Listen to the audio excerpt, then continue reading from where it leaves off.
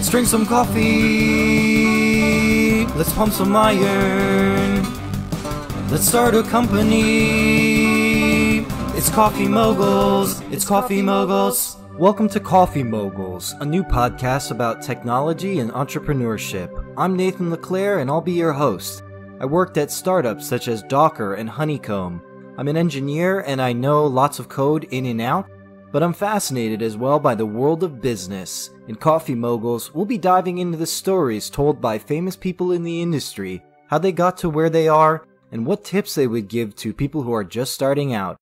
Welcome everyone to another episode of Coffee Moguls, and today I'm very excited to have on the phone James Turnbull. So James, I have known actually for many years, and James was the one that hired me into Docker, and he's been stuck with me ever since.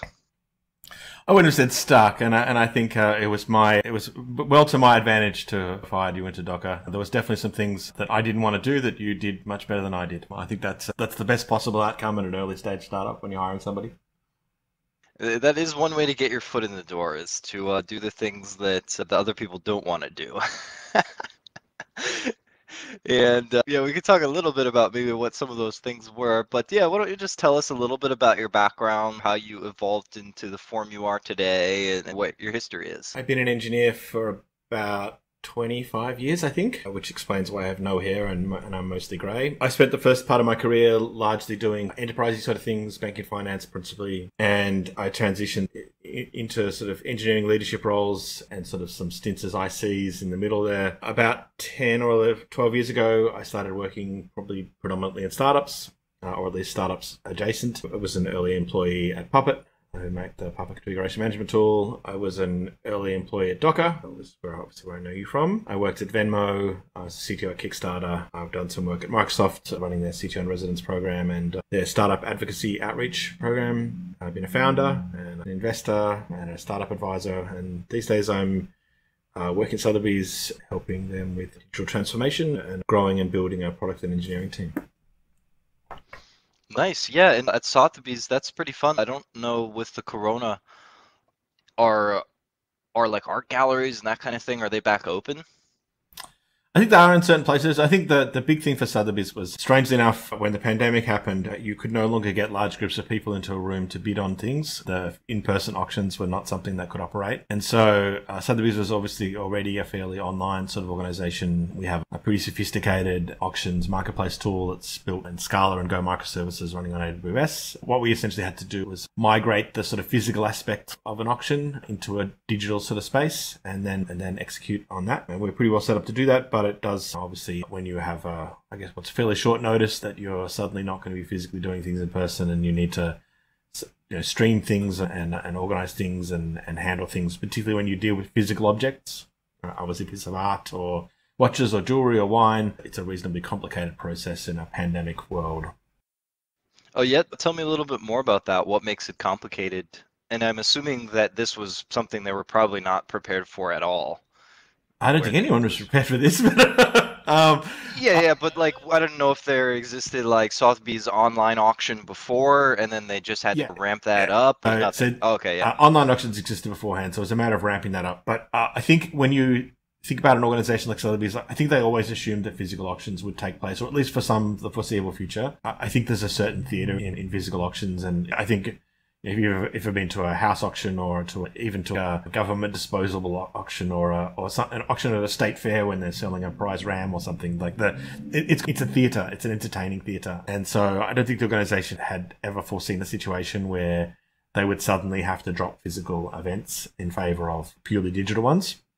But ultimately, in addition to that, Sotheby's is a supply chain business, right? Like we sell objects. We obviously don't sell perhaps at the scale that Amazon does, but at probably significantly different values. Amazon obviously has to ship your goods across the country, and if you're an Amazon Prime member, they do it for whatever. You don't pay for that shipping. The difference is we might be trying to ship a $100 million painting across the world post an auction, which has, it's a similar supply chain, but a different set of constraints and problems. So there is a requirement for the organization to still have physical presence. Like the organization can't be fully remote, and there are things that can't be done. So we obviously have to take appropriate precautions to ensure that employees were safe and healthy and all that sort of stuff. Yeah, yeah, that makes sense. And I got to imagine the target market or the people that are buying these things is very different, obviously, than people just buying commodities in a way on Amazon, where they probably are really picky and want to see a lot of photos and that's the sort of thing. Yeah, and there's a spectrum of folks. Obviously, we have a marketplace as well, so we also play in the space of selling things like sneakers and watches and things at the lower end of the price point. But obviously, one of the important things about an organization like Sotheby's is that the brand is very strong about authenticity and provenance, right? So the people who buy our objects, we're making a commitment to them that the thing we're selling to them is the genuine article and that you can trace the history to it and all that sort of stuff. And that's really important to us. It's a core value for our organization, is that sort of level of trust. And we obviously need to ensure that customers feel comfortable about that in a purely digital environment. Yeah, exactly. I got to imagine that just ratchets that sort of anxiety about getting a fake or getting something that is not what you had in mind that much more because you're not physically there. I'm probably not the best person to answer that question. I'm not on the sort of art side of things, but yeah, all I can say is that obviously that commitment is something that the organization takes very seriously.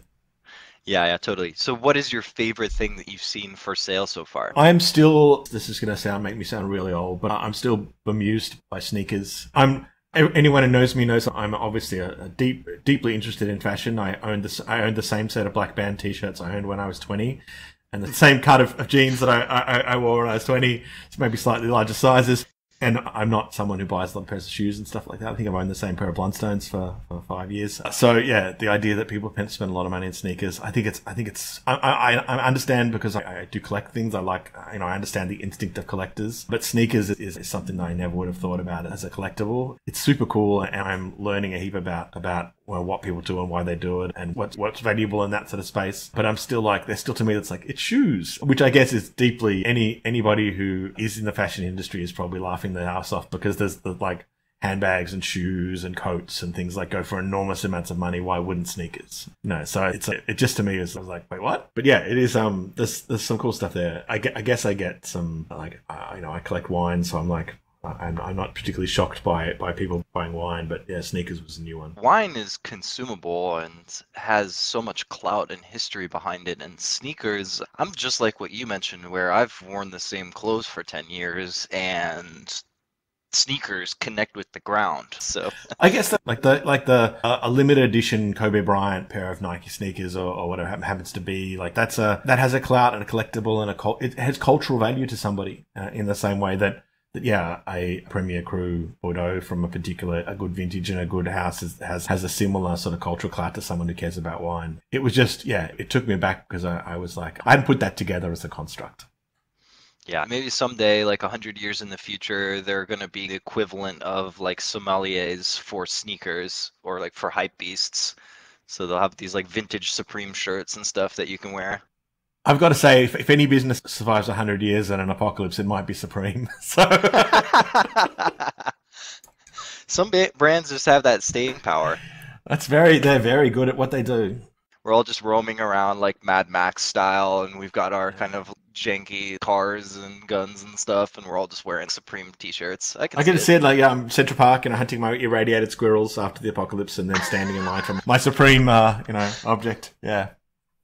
You get your Supreme ration with little pellets of food and water.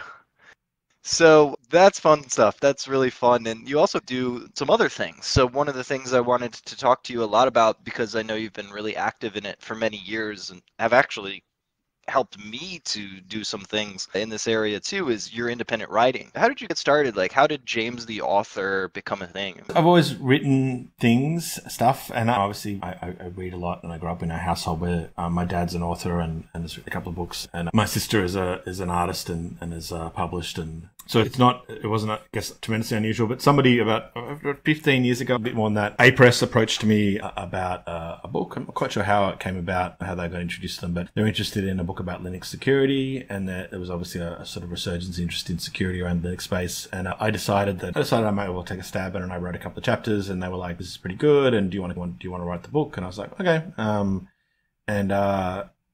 After that, that they kept proposing. Either I or they kept proposing topics, and I wrote a few more books. And eventually, though, I decided that working with a publisher, there were some really great people at A-Press. I met some dear friends, and I know some wonderful people from the industry there. But the world moved, and one of the ways it moved is that the self-publishing became a much more practical exercise, both from a sort of technological logistics point of view, but also from a marketing point of view, and the value necessarily in marketing a book through a publisher wasn't there. If it's a purely, I only do ebooks, I don't write any physical books anymore, so I don't need a supply chain, I don't need to get them on the shelves of bookstores or physically into warehouses at Amazon and lots of the stuff, so, and I don't have to worry about print. So to me, a lot of the value in having a publisher was no longer there, and so I moved into purely writing self-published sort of things.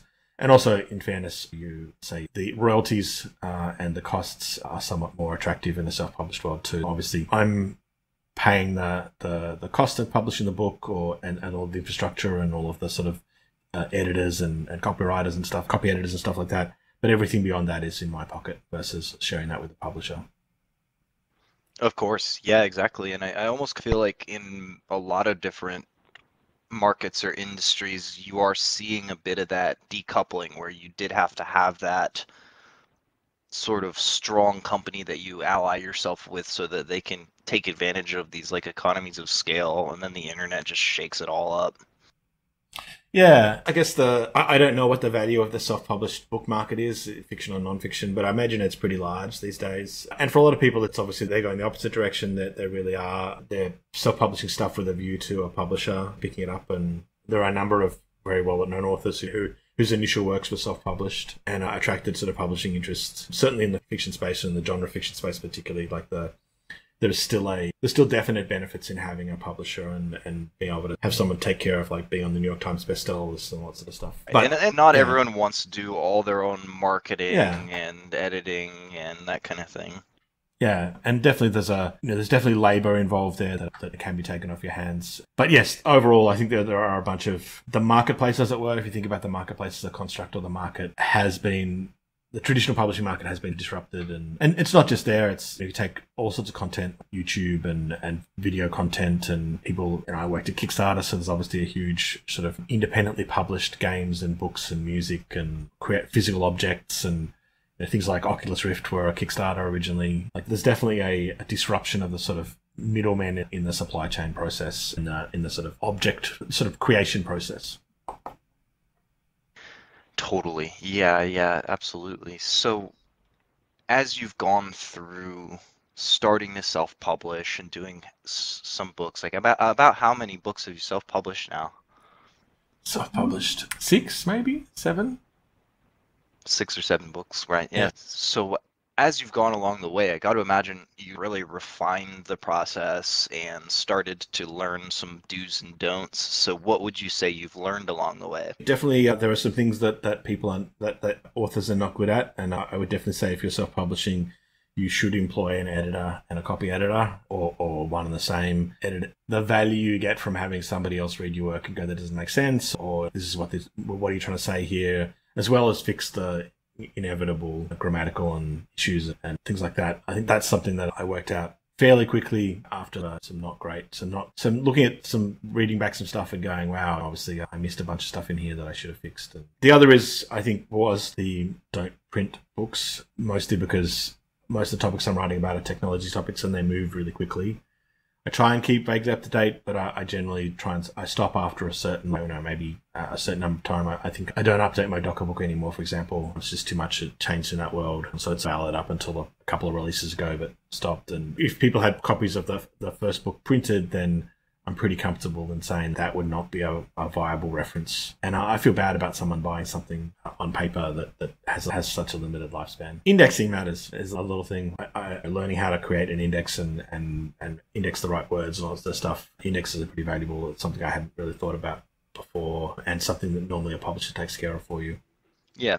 How about marketing? Yeah. What have you learned about what's the most effective way to frankly sell as many copies as possible? I'm not 100% sure that I think being on Amazon helps. Like I do think that a lot of people go to Amazon to look for things, and having the right categorization, being in the right places, and obviously there's iBooks and the Google Play Store and There was things like Nook and stuff like that, but Amazon I think is probably the primary place where, and having your own landing page and your own sort of place where people can buy the book. There's a lot of people. I get a lot of texts from people or emails from people and DMs from people saying, "What's the place I can buy your book where you get the maximum amount of return?" And that's obviously if you buy it from me personally rather than buy it from his Amazon. Obviously, it maximizes the amount of money I get back. So yeah, having that sort of landing page, understanding what a really clear call to action is, like this book is about X. You will learn Y. And at the end of it, you will be Z. To most marketing people, it's marketing 101. To a lot of engineers, it's not a natural way of thinking about the world. And beyond that, I think you have to be lucky and have timing. Like my Docker book sold really well because I think at the time I was the only book written about Docker, and that was obviously well timed. And for the first sort of 6 to 12 months of Docker's initial growth, there weren't very many alternatives out there. Yeah. Or you could call Docker themselves, which was also just me and you, essentially. Yeah, I think I guess Fred and you and me and like the Docker documentation team was not expansive. Aaron, there wasn't a lot of folks in that group, and I think the first couple of cuts of the Docker documentation, pretty much you and I, maybe, I don't know. There wasn't much. And the education materials, and Sven, sorry, I apologize. Yeah. Or Sven, we didn't forget you deliberately, Sven, just because we don't care. If Sven is Australian, he will appreciate. I want Sven to come on the podcast too. Like I'm gonna have to probably chase him down. But I almost feel like I need Sven to come on and be part of some of these other segments I'm trying to do, like the Hacker Huddle, where I'm diving through source code and stuff. But anyway, that's a digression. Sven is really great at that. He's really good at he's very good at explaining things. He's really good at teaching stuff. I actually think Sven has a really good way with people and getting them to understand things. So our initial education stuff was I guess Jerome and a few other folks as well. But like that, I remember we were finishing the first Docker Conf, we were finishing the education stuff and getting them printed at the printer the night before the conference, and we literally arrived with the paper still hot from the printers for the first training session. Yeah, that was a little bit crazy. I remember that at DockerCon 1. That was wild, and actually, it's pretty funny. I think I remember when I joined, you told me, I expect you to be at DockerCon, and I was just sort of course I will be. That is like 50% of the reason I'm joining right this second is so I can go. Yeah, those tickets were, I remember they were a pretty in-demand item at the time. I remember the poor marketing team were like, we're never going to sell all these tickets. And I'm like, yes, we are. We're going to sell a lot more than these tickets. And we indeed did. Yeah, Sven is really great, and he's just a smart person, super practical.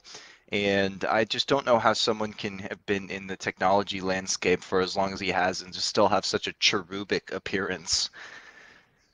Yeah, and cheerful, like remarkably well adjusted. Yeah. Exactly. So I hope to get him on the pod eventually, and that's fun to learn a little bit about your journey with self-publishing there. That's inspired me. I know I'd like to do more books. Kind of did one, and just we're talking about the kind of marketing or segmentation aspect wasn't ideal, so I'm gonna have to go back to the drawing board. But moving on to a couple other topics, we were talking a little bit about how you've been helping some folks out with just their engineering leadership and engineering management. So I was curious to hear from you, what kind of problems do you see people run into really commonly, and how could a theoretical company plan and try to avoid those problems cropping up in the first place? I think the most common problem I see is scale, like whether it be both at the sort of customer engineering technical end and at the people end. There's most of the people I talk to are startups, and I'm giving advice to folks who are maybe fairly early stage, seed, Series A, and they range from 0 to 50 engineers, and they want to get to that next level of growth. And for a lot of people, this is the first time they're a founding CTO or a founder or the first engineering hire. And some of them have experience, but some of them, this may be the first time they've been in a leadership role. And there are a lot of traps that you could fall into in there. But I think the key one is that I would say it's probably communication and collaboration. Things work really well when you're like for 0 to 5 engineers, say, like maybe all in around the same table at a WeWork, or at least in the last few years, like remote on a Zoom call. Like if your stand-up is 5 people and you know exactly who's doing what and where they're up to and what's happening, if that 5 people turns into 15 and say that's 3 teams instead of 1, all of a sudden you start to have communications challenges and collaboration challenges, and those fan out and start to appear in things like process breakdowns, like what worked for CI/CD or what works for tests or what worked for QA at 5 engineers doesn't work at 15 and definitely doesn't work at 50. And every other process you can imagine is sort of touched by that, like hiring, like your idea. It's really easy when all of you get to talk to everyone you hire, because there are a small pool of you. But if all of a sudden there are 50 people in the company, a certain number of people will not meet that candidate. And then how do you ensure that you have a fair and diverse and an equitable hiring process that ensures you end up with the right people with the right skills? You need to start actually thinking about, we need to write some of this down, and we need to have a process that works for more than just this small number of people. And to ensure that people fit in with the culture and with the values of the company, not in the sense of we're a bunch of tech bros, so we're going to just hire other tech bros and call that fitting in with the culture, but in the sense of every company does have different values, sometimes wildly different values. And I do think a lot of friction can come out of different departments hiring people, maybe not conforming to the values of the company. Then you end up with all these people going in all these different directions. Is that something that a little bit? I think I look at it in terms of, when you think about those first few employees of a company, they have a real mission, right? And they're probably deeply invested in the company's success. So like the first couple of engineering hires are probably people close to the founders, or people that and people who've really bought into the mission. Once you get to a certain scale, and it's not that big, I don't think. Maybe it's, in some cases, it might be 50 or 100 people. You get people who they like your product, they think it's cool, they want to work on it, but this is their job, right? They're not as deeply invested in the organization. And honestly, that's not necessarily a bad thing. And they probably don't have nearly as much equity or sort of skin in the game in that way. Yeah. And yeah, it makes sense. Yeah, so it's a matter of striking a balance between, if you immediately disregard everybody who isn't cult-like belief in the success of the product, then that's a problem. If you then also hire people for whom that don't have any sort of investment in the organization, I don't know, it's hard. It's a hard balance to strike. And I think that as we start to think more about things like burnout and work-life balance and stuff like that, you have to acknowledge that your employer is not necessarily your friend. In fact, in many cases, not at all. And you should have alignment with the organization you work for. You should hopefully care about their product and want to work on it and want to make it successful, because you'll be successful. But ultimately, if you wrap your whole life up in that, then it's not necessarily a great place to be. Yeah, I definitely have had several experiences along that spectrum. And it's one of the things that's always bugged me is when companies say, we're the such and such family. Right, like you just said, the employer is not even your friend, much less your family, and then yet companies promote this. I can see where they're coming from. I always thought Honeycomb struck a pretty good balance in that way, because they always said we're more than just a company, but we're definitely not a family. Yeah, I've got to say, I think there's a lot of dysfunctional families out there, but there's certainly a lot of companies that are very dysfunctional. So, yeah, if someone says, "Oh, we're like a family," that is actually a red flag to me. I'm like, okay, I feel like this is probably on an unhealthy level of engagement with the people that pay your salary. Yeah, I confess that's a set of trigger words for me. Yeah. So I'm kind of curious, like, speaking of equity and that balance there, we've seen a lot of companies. Obviously, there's been controversy over the no politics at work thing, which I'm pretty sure I probably know how you feel about that. You're welcome to talk about it if you want. But what I'm more specifically curious about is this move that I've seen in a couple places to have RSUs that vest like once per year or something like that, so that you just get this static amount of money every year instead of shares. Do you know what I'm talking about? Yeah. What are your thoughts on that? I don't know that I have strong feelings either. I think what the challenge is that if you join a very early stage startup, obviously the level of risk is really high, right? Like I think more than 75, 80% of them don't make it to 5 years. There's some ridiculous percentage of failed startups. Yeah. And the expectation is that you take a lower salary and you get more equity. I'm very skeptical of that as an outcome. I think that if you can't, you need at least a living wage and you need something that you need to live comfortably on. But yeah, you are taking a risk. And I think the difference is the different sort of models of RSUs and how you distribute this out and how you pay out things, I think probably vary on the evolution and age of the company. Like at certain points, if you are not one of the first 50 employees, there's probably not Like you might do okay out of an exit, but maybe not awesomely. So if there's another way of like compensating later stage employees or a way to strike a balance, I'm interested in looking at those. I'm not convinced that paying out, I guess you'd call it's more like a retention payment or a bonus rather than necessarily a stock option sort of thing. I guess that could have benefits. I've worked for public companies and I do, obviously there is a certain level of risk in you get RSUs, and if you're lucky, like I worked at Microsoft, like Microsoft stock's pretty strong, like it tends to fluctuate a little bit, but it's pretty strong. But there are definitely other places I've worked at where the stock fluctuated violently, and you could be worth a lot more than you were, a lot less you were one day than you were the previous. So yeah, having fixed amounts of money, maybe that's a stronger way of doing that, or a better guarantee, depending how it's calculated. Yeah. Yeah. Coinbase in particular. I mean, my gut reaction to this news that they were going to start doing it that way was, that's terrible. And I don't think it's great, because I do think one of the advantages of going to a smaller company would be to have a shot at that upside, which you're not going to get. You're never going to get fantastically wealthy like a Tesla person that joined in 2014 or something. But especially for them, the stock's going to be extremely volatile. That thing could be 25% of its value in a year. Yeah, I definitely see that other side of the coin too. Yeah, honestly, things that come out of Coinbase, you alluded to the politics of work thing. I think that policy is bullshit. We're part of the world. You can't interact like that. You can't imagine the thing that we spend most of our time doing is being at work, and to ignore the fact that there are political connotations to that. The third wave feminist and personal is political. Like this is saying, a classic sort of turn of the century unionists, turn of the 19th century unionists who are thinking about things like 8-hour work days and no child labor and stuff like that would be like, oh, don't bring politics to work. Right. Yeah. That's just, or slavery or all sorts of issues where if it wasn't for the action of individual workers taking either collective or individual responsibility and taking a stand, we would still be in a position where lots of horrific things would happen. Workers' compensation, health insurance, 40-hour work week, like those things are all things that came out of workers collectively taking action to protect themselves and others.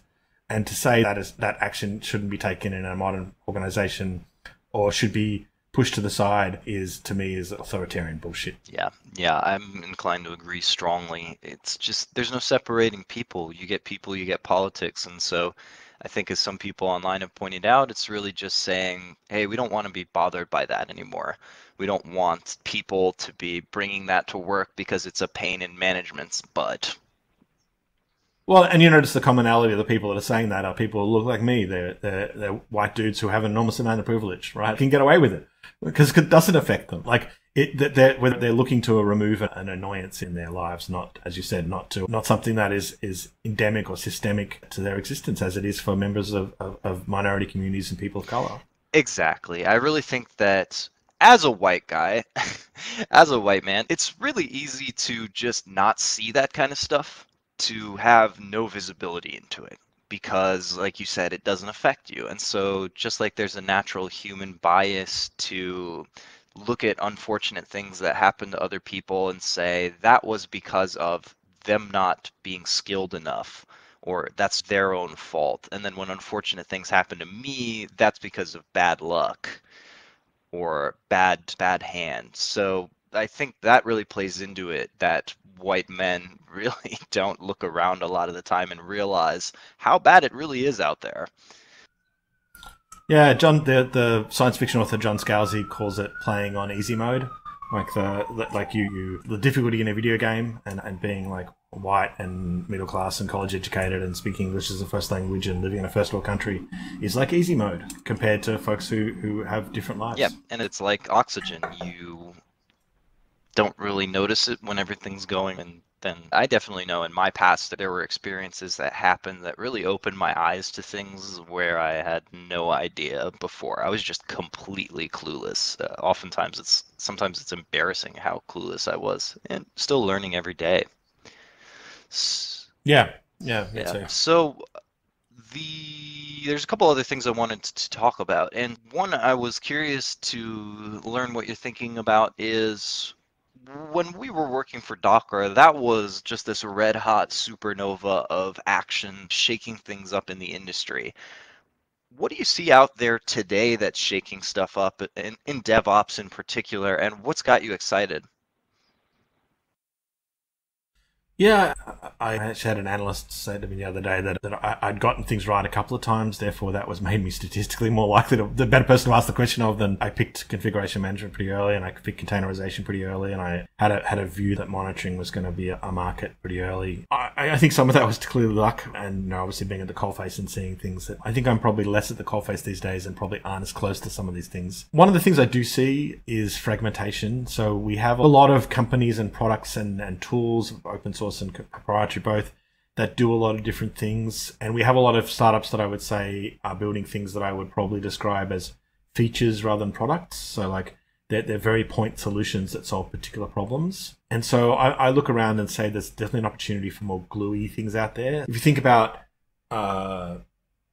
classic example being like the layer of abstraction moving up the stack. So obviously configuration management abstracted away, like the ability to have to know user management commands, and Docker abstracted away the need to care about disk memory and CPU, like at that sort of like physical hardware or virtual hardware sort of layer. And then Kubernetes abstracts away the management of those containers and et cetera, up the food chain. At the moment, I think that there are a lot of point solutions, a lot of tools at that coalface level, Kube included, monitoring solutions as well, integrations with alerting tools and incident management tools and knowledge bases and all sorts of things that sort of are out there that still require organizations to wire them together to gain the fullest benefit out of them. So I do think there's a market there for somewhere for, I would say it's some sort of brain in the middle or some sort of glue in the middle. Like, I don't know what it is yet. I'm still solidifying my thinking around it, but I described in a conversation with some people the other day, we talking about a product, and I said that too many times I see business logic embedded into tools at the coalface. So your alerting system contains a whole business logic structure about what to do in the event of certain incidents and certain problems. And every time you need to change that logic, which quite often happens in a startup, you need to go out to all of these tools and say, update this and this. Versus having a central point where you say, okay, I care about this SLO with these SLIs, and I want these people to talk about the problem, and I want to be able to add a new thing over here. I want that to inherit this, and I think that is something that interests me currently. I haven't yet, I guess, as I said, solidified thinking about what exactly that product looks like. Yeah, a lot of the things that you're saying there remind me of stuff we would run into in the field with customers at Honeycomb, where one is certainly a ton of fragmentation. Lots of people end up evolving to a place where they have 10 different tools, and no one wants that. No one wants to be popping across 10 different web apps and learning and training on each one. And same thing with defining SLIs or something like that. That's still a unsolved problem.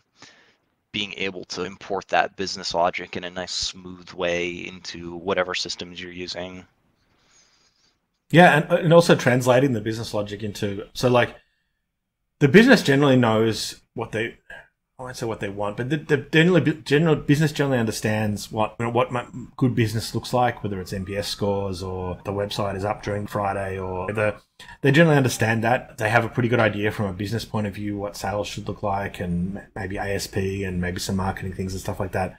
But sometimes translating the strategic objectives of the organization or the business objectives into what does that look like at all the way down the technology stack is a lot harder. Like you can tag sort of things and say, if this thing doesn't work and this thing doesn't work and the site's not available, that's a problem. But what constitutes, and maybe you can look at what constitutes good latency at a certain level or a customer experience. But like, how does that translate to individual components? And how do we think about applications that are maybe distributed or maybe hard to reason about from that sort of end-to-end business perspective? So I think there's something in there, but I'm not quite sure. Some sort of technology business brain translation tool that wires together all of these things and ensures that they know what the current state of the world should be and how that relates to the performance of the business. Yeah, I agree. And even on the analytics side of the house, one thing that I found really difficult, even with a company full of pretty talented people and pretty smart data people that know how to reason about data and analyze it and that kind of thing, was that translating the analytics piece, or just this giant sink of data that we have about user behavior, into actionable things that we could go do was still a huge challenge. So yeah, I am excited to see new things in that area.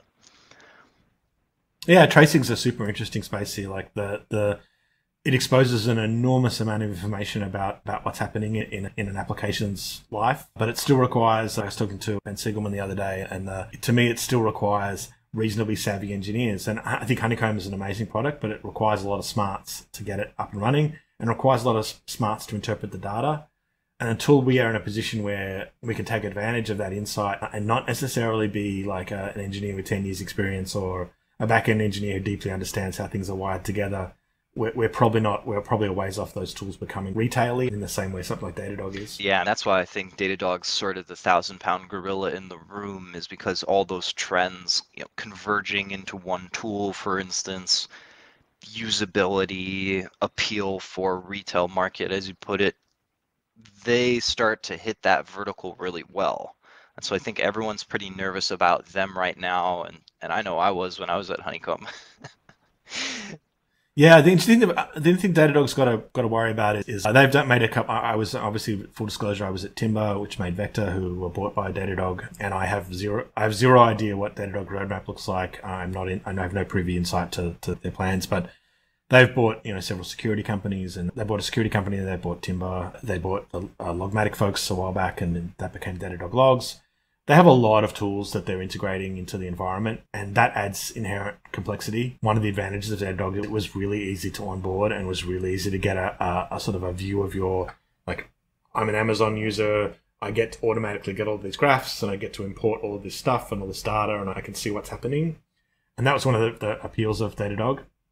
If you add some really complex constructs, both in terms of data structures like tracing and stuff like that, which is, if you imagine the data construct for a metric is significantly less complex than a data construct for a trace. Like, how easy is that to present an amazing user experience that's easy for people to consume? How do you have the potential to lose that ease of use that made them so appealing?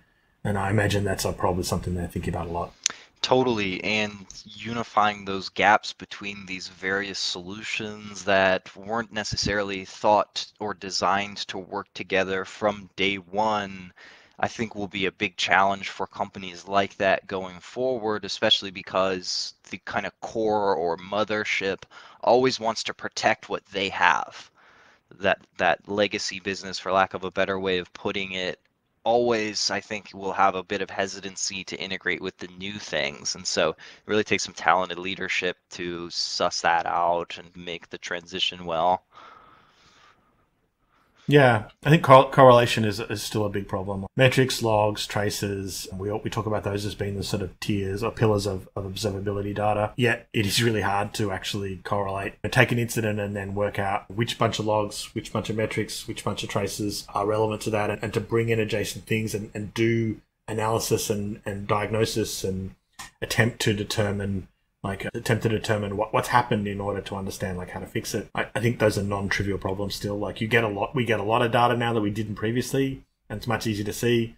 But with that comes the analysis problem. Yeah. And I don't think anyone solved that yet. Yeah, totally. Plus, I just think there's a natural gap between what most engineers are used to doing in development and how they get information there and fix problems locally, and then that more operational mindset that people have to start thinking about: how do I shape this as a metric or a log that's practical to search on, or a trace? Tracing instrumentation is something that's just starting to become a little more mainstream. People are starting to adapt to that idea. They're still holding on, I think, to the hope that we can just do it without changing code. Yeah, that's a funny one. That's another reason why this sort of is a problem. For you need a certain amount of engineering experience to be able to instrument an app that's uninstrumented. And honestly, I'm glad things like open tracing and open telemetry have headed in the same. There is something resembling a standard appearing, but as yet those are pretty immature. And I've played around with most of the SDKs and I'm like, this doesn't really meet. It gets me some of the way there, and it's like utility methods and helps me out along the way, but it definitely doesn't solve the fact that I still need a fairly deep understanding of how my application is wired together in order to work out the right points to instrument. And until we do something about that, and whichever vendor works out how to do that is going to make a lot of money. Yeah, and you still have to understand propagation and all this other stuff, and it's just very much you really got to open the hood to the car and wrench around Ideally, you wouldn't have to. Yeah, yeah, and certainly the instrumenting this method doesn't necessarily means you can see the behavior of this method doesn't necessarily mean that if you're not seeing the other like its interactions with other things, like the amount of memory that the amount of memory that container has, all those things are there are a lot of variables that enter into working out exactly why something's behaving the way it's behaving. Instrumenting the individual at the code level is one step, and then instrumenting the infrastructure and instrumenting the network fabric around it, and then working out which of those pieces is causing the problem, or which combination of those pieces, even worse, is causing the problem. The classic one is like this error wouldn't appear unless we starved this other service of memory, and then the network over here got saturated, and therefore this service over here got starved of this, and that then it stopped working. Like, those are non-trivial problems to diagnose, and we're definitely not anywhere near an automated way of doing that. Yes, sort of spooky action at a distance, and oftentimes you can have all sorts of red herrings as logs say something that, oh, this is the problem, but it's not really that. It's something's happening somewhere else. Yeah, we still not a lot of structured logs out there, and there's lots of stuff that we like. The industry is still very. Yeah, the good news is there's a lot of opportunity, right? So there's tons of pain, just heaps and heaps, and so it's definitely far from a solved problem, and that means lots of opportunity. Whoever cracks that nut is going to have a good time. Yeah, probably got to wrap up here. And so the final question I always like to ask is, let's say that someone's just starting out in their career. We'll say it's in tech. Maybe they want to be an engineer.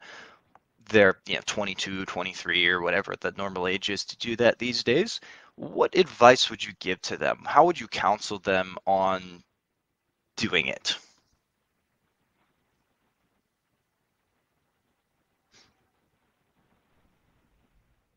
Yeah, I think probably a couple of things that I do talk to a lot of junior engineers who are like, I want to be a front-end engineer. And I think that's a good short-term goal, is I want to learn the skills around being a front-end engineer. I wouldn't premise a whole career on being a front-end engineer, like having a 10-year plan around being a front-end engineer.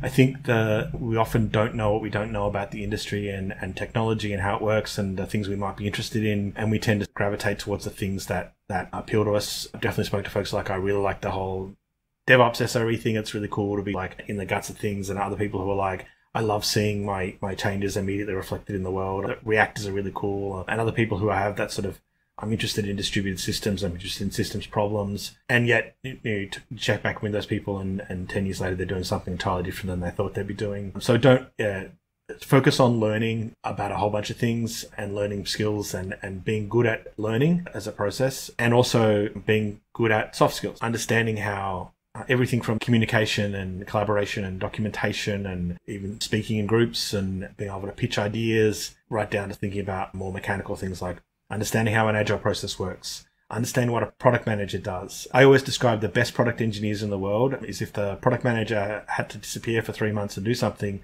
the best product engineers are the ones who could step in and be the product manager without blinking and still carry the project to conclusion. And you need to have those sort of understanding of other people's jobs and how it all works and how it fits together in order to do that, particularly if you're interested in any leadership sort of things, both in terms of being a tech lead or a principal engineer or a staff engineer, as well as being engineering leadership sort of functions. Having an understanding and appreciation for how product is built is key. Totally.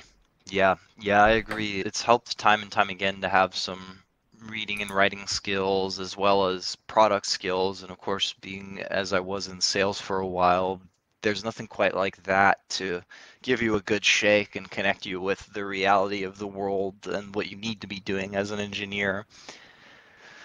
So that should just about do it. I kind of got to run, but if people want to find out more about you, or if you have anything you'd like to plug, what would you like to plug? I have a blog, kartar.net, and that has links to all my books, and I'm also on Twitter as the same thing. Yeah, those are probably the places that I would plug. Yeah.